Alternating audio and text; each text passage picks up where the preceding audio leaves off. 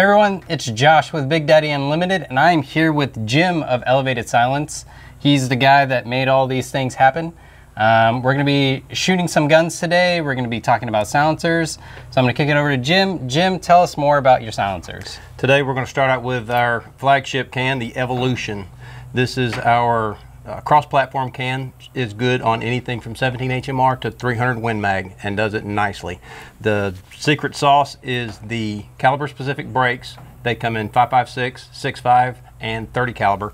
The way that integrates with our dual blast chamber and baffle stack, it reduces the aperture coming out, therefore reducing the noise properly. And tell us about how it affects point of aim, point of impact when you're shifting between silenced and unsuppressed. One of the big things for me years ago was point of impact shift with several of the other cans that I had owned.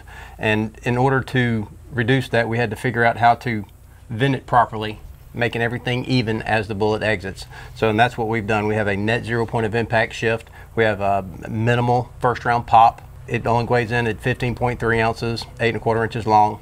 It's great for your rifle. Yeah, and I've had the pleasure of shooting this for about a week now, and I can tell you one of the cool things about these cans are how light they are compared to other cans on the market, but also the fact that when you're shooting this can, it's like first shot all the way to the 100th shot, it sounds exactly the same. It doesn't really change at all as far as the sound quality goes.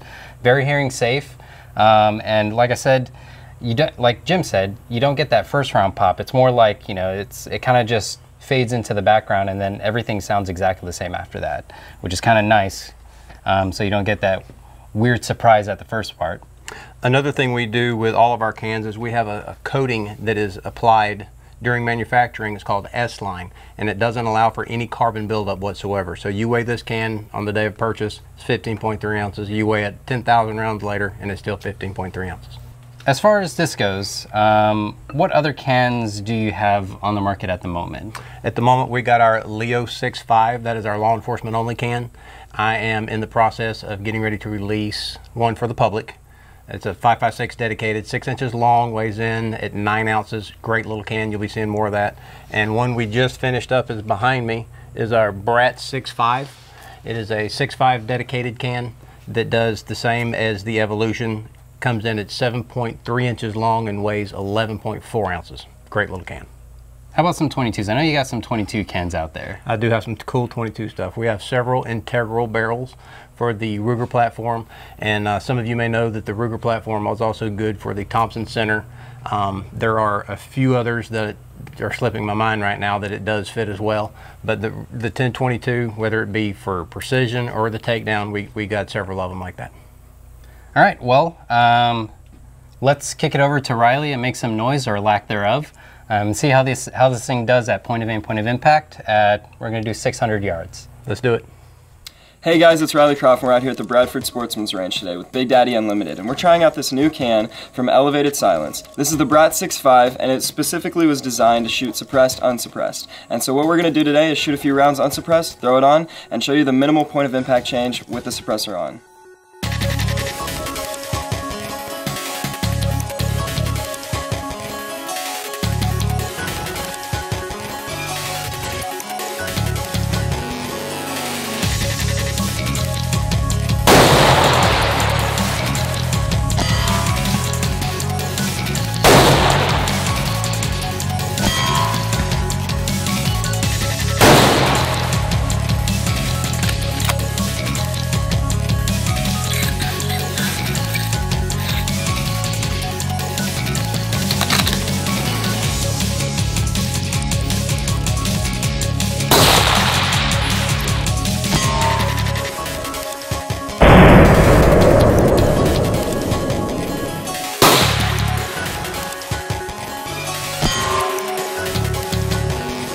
All right, so as you saw, minimal shift of point of impact with the Brat 6.5.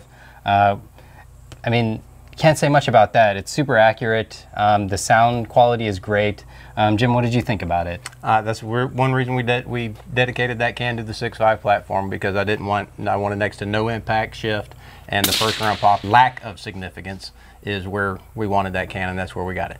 All right, so that's enough for the long range stuff. We're gonna go out to the tactical bay and shoot some fun stuff. We'll see what happens.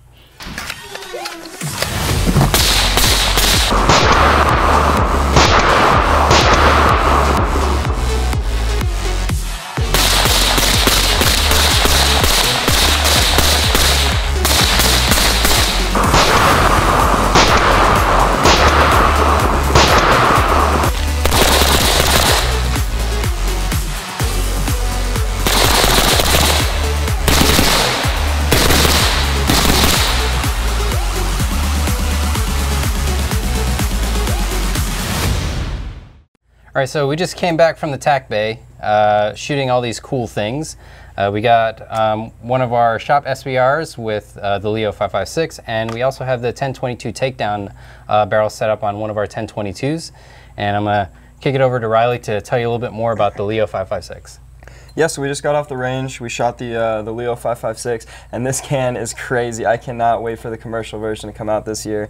We heated it up. We ran it through all the tests. It was a great rifle, ran great. This can is about 6 inches, and it is super light. You don't even really feel it at the end of the gun, and it's super quiet and really easy to move around. Like you can whip this thing around. Doesn't even feel like you have it on there compared to some other silencers on the market. Sure. So everybody's seen integrally suppressed barrels before.